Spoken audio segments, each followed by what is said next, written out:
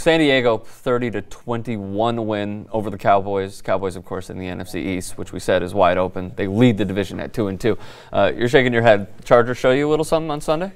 This is almost the Cenk Uygur redemption game because I said once Norv Turner's stench was lifted from the Chargers, they would be a much better team. They are. Once this stench was lifted from Phillip Rivers, he's actually a really competitive. Passed for over 400 yards. Yeah, and really good quarterback. It was Norv Turner just fucking holding his feet down, trying to drown him. And then the Cowboys are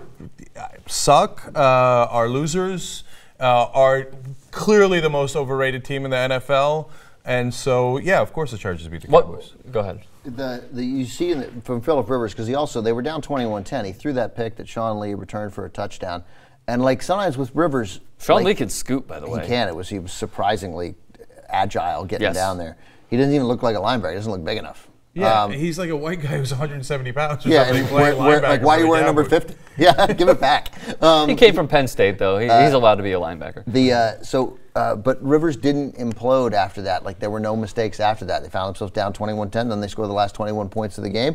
And, like I had two of my nominees for Turk of the Week come from that game because it's Rivers for sort of battling back like that. And he ends up, as you said, his numbers were over 400 yards. He had 401 yards on the day. 35 of 42, 401, 3 touchdowns, 1 interception. Pick. And also, who comes back with 10 catches, right? Antonio Gates. Yeah. Hello, how are you? Welcome back to the league. Yeah, so did you guys see that pass that Rivers threw to Danny Woodhead along the right line? First touchdown. That was pass. Unbelievable touch on that pass. And look, he's a guy. See, Phillip Rivers to me is just at a different level than a lot of the other quarterbacks that we talk about because he doesn't have great weapons either. He has Antonio Gates, who was great for many years, and now he's 45 years old and has a renaissance here. And then he takes people like Danny Woodhead, who's a decent, okay guy, and Eddie Royals bounce around the league and makes them little mini superstars. Like we're giving Flacco a tough time for not having weapons. This guy, like his best weapon is Malcolm Floyd, who's not a great weapon, and Malcolm Floyd's out.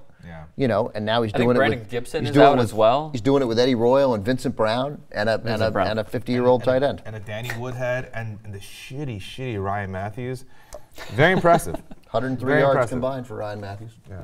Ryan Matthews is, it seems like we always hate on him on this very medium. I do. I hate him. We're going to give him more time to the stench of Norv Turner. To shower. I hate him. Yeah. To shower. Yeah. Next week, Dallas plays Denver. Des Bryant had a really nice game in the first half. Good player. When the Cowboys couldn't simply score in the second half. Des Bryant, really good player. Is that what you said? He's all right. Yeah.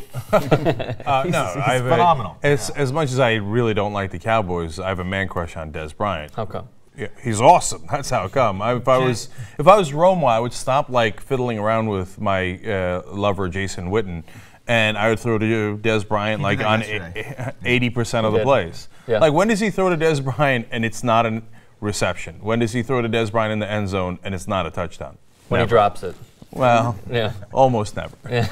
When he drops it. So Cenk dumped Kaepernick for Des Bryant. Oh, he did? Yeah. Really? No, not a trade. You gave up on Kaepernick? No, I understand. It's not a trade. So my man crush, that's all. The biggest play of the game, who I might give Jerk of the Week to, was Terrence Williams. He caught it. The play was on the San Diego 7. He goes down to the 1 and just stretches out when he clearly has another 3/4 of a yard to go. And the Chargers knock it loose. They recover in the end zone. It was almost a safety, by the way. Don't stretch it out unless you're going to stretch, unless you can stretch it out. I agree. Yeah, I completely agree. So San Diego is at Oakland, by the way, next week. I consider that to be a win.